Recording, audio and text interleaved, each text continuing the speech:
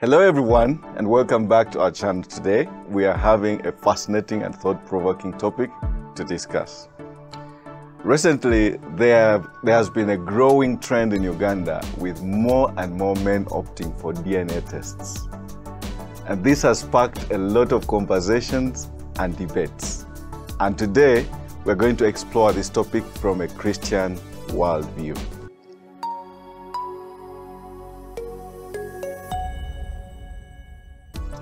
Is it right to seek DNA tests? Are there any biblical principles that can guide us in this matter?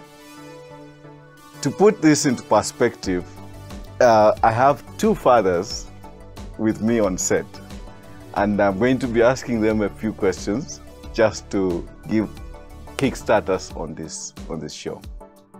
So, Mr. Muturi, I gather that you're a father of three. Yes.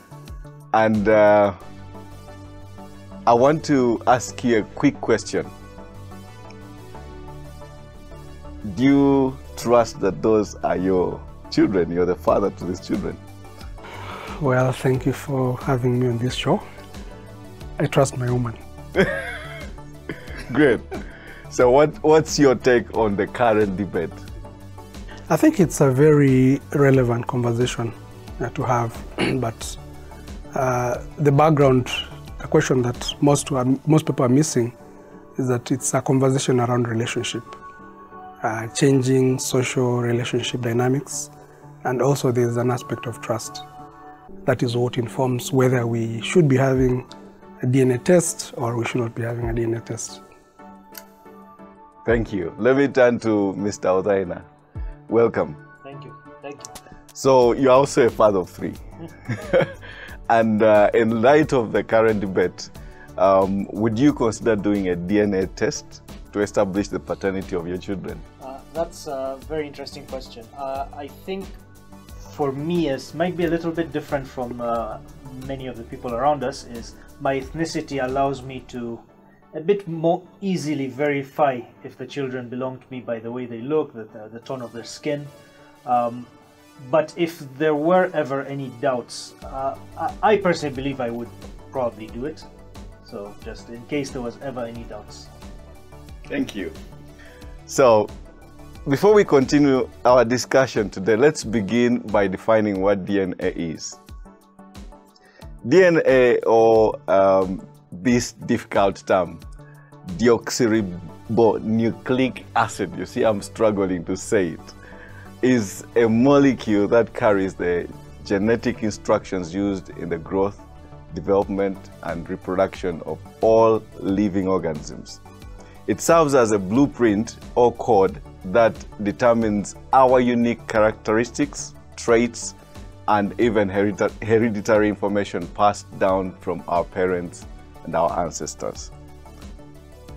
In simpler terms, DNA is a complex set of instructions that make each of us who we are. It contains the genetic information that determines our physical features, such as our eye color, hair texture, and even aspects of our personality. This explains why parents and their children or siblings tend to have some common physical features and even personality traits. So the discovery of DNA structure and its role in genetics has revolutionized the fields of biology, medicine, and forensics. It has become a powerful tool for various purposes, including identifying biological relationships such as parentage and ancestry, and understanding genetic predispositions to certain diseases. Now that we have a basic understanding of what DNA is, let's explore the implications and considerations surrounding DNA tests from a Christian worldview. When it comes to the question of DNA tests, we need to approach it with wisdom and discernment. The Bible provides us with timeless principles that we can apply to modern situations. One such principle is found in the book of Proverbs chapter 14 verse 15, which says, "The simple believes everything, but the prudent gives thought to his steps." This verse encourages us to exercise caution and think carefully before making decisions, including the decision to seek a DNA test. Relationships like the marital one are built on mutual trust. Mr. Muturi alluded to that. Ideally, where there is mutual trust, there shouldn't arise any doubt or suspicions of infidelity. However, by the fact that we are having this discussion, even in Christian circles, is an indicator of the gaps in the social and spiritual construct of Christian relationships. Seeking a DNA test can be a way to verify paternity and establish truth, especially in cases where there may be doubts or questions. Another biblical principle we can consider is found in Matthew chapter 7, verse 12, commonly known as the Golden Rule. "So whatever you wish that others would do to you, do also to them." Applying this principle to the topic of DNA tests, we can see the importance of honesty, integrity, and justice. In the raging discussion about DNA, I have heard women quote this golden rule, insinuating that men have been the main culprits of infidelity. The tones seem to insinuate that it is now payback time. If a man has doubts about his biological child, it is crucial to address those concerns with love, respect, and truthfulness. Seeking a DNA test can be a responsible and fair way to ensure that everyone involved knows the truth and can make informed decisions. However, it is essential to balance our pursuit of truth with biblical principles, such as forgiveness, grace, and the sanctity of marriage and family. The Bible emphasizes the value of reconciliation and restoration. In Matthew chapter 6, verse 14 to 15, Jesus teaches, "For if you forgive others their trespasses, your heavenly Father will also forgive you.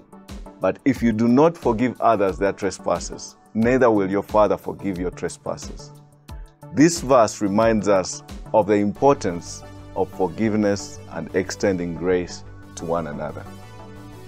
While seeking a DNA test can provide clarity, it is crucial to consider the potential consequences. DNA test results have the power to impact relationships and families significantly. Therefore, it is crucial to approach this matter with sensitivity, empathy, and a desire for reconciliation rather than causing further division or pain. In conclusion, as Christians, we should approach the topic of DNA tests with wisdom, love, and biblical principles in mind. While seeking the truth and establishing paternity can be important, we must also consider the impact of our actions on relationships and overall well-being of our families. Balancing truth, forgiveness, and grace is key. As we navigate these complex situations, let's strive to honor God, maintain healthy relationships, and pursue reconciliation whenever possible.